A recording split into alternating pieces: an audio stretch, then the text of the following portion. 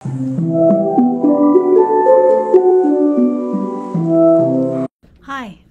this is Miss Sarah at the library. Do you like my new necklace? I made it myself, and I didn't just make the necklace. I made the beads too, and that's what today's craft is all about. This craft is not one for the really little kids. It's one for kind of kids who are school-aged. So really little ones could do parts of it, but they would definitely need some help. Here's what the beads look like a little bit closer up. And when you look closely here, you can see they're actually made of paper, pieces of paper rolled up, and I'll show you how we make them. These are all the materials you would need for this craft. Something to write with. You need a magazine that you can cut up, and something with nice bright pictures like this would be really good.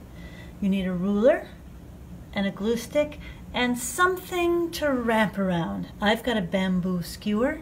You could use a pencil or a toothpick or really anything that's round. What I have here is a page from a magazine, and it's got pictures on both sides, so I could make beads that look two different ways. And I've got a ruler, and my first step is going to be to use the ruler to make marks every inch along the side of this paper.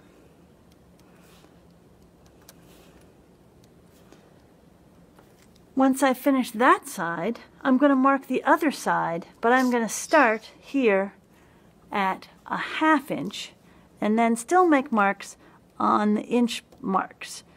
That means that I'll have marks every inch, but they'll be a ½ inch off from the ones on the other side of the paper. Now I'm going to draw lines from this corner to my first mark, and then to this mark, then to this mark, this mark. So I'm making long triangles. And it doesn't matter if they're not absolutely perfect.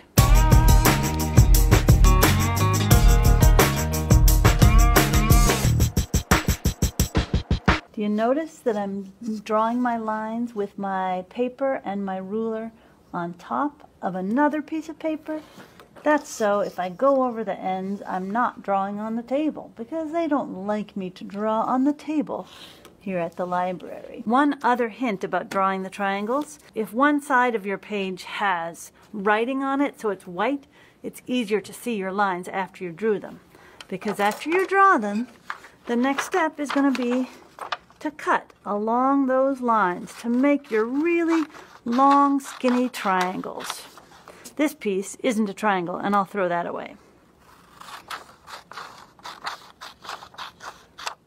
I've got all my triangles cut now, and my next step is making my beads. Because I have pictures on both sides, I actually have a choice with each one. Which bead do I want to make?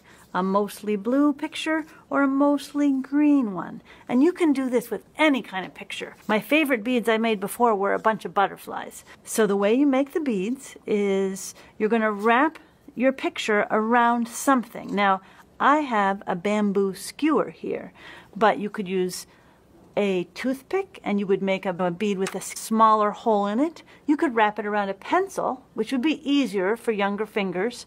And if you wrapped it around a pencil, you would have a wider bead. Anything will work. I'm going to wrap it around this bamboo skewer because that's what I happen to choose. And I'm just going to wrap it around and around and around and around and around. And when I get about here, I'm going to hold it down.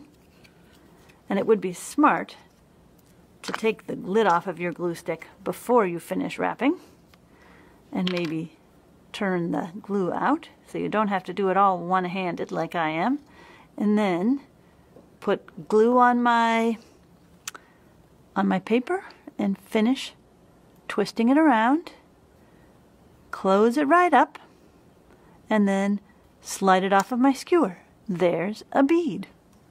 I'll do another one. This one I'll do with the green side.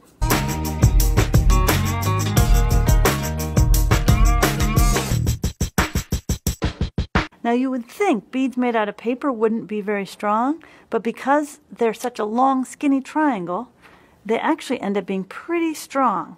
And if your pictures have more colors, it makes a more interesting bead. So like this one, I think, will be a little more interesting looking.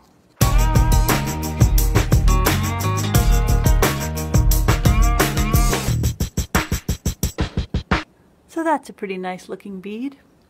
Now, you can get all fancy with these and coat them with like clear fingernail polish or something, but you really don't need to. They're pretty sturdy and last pretty well just the way they are.